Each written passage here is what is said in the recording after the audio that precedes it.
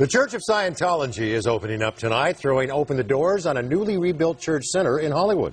A grand reopening was held over the weekend.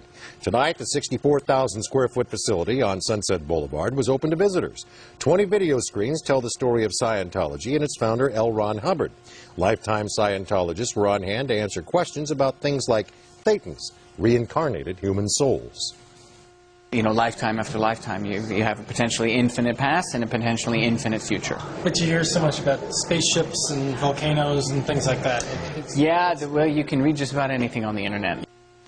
The newly renovated church is the flagship for 8,000 Scientology centers worldwide.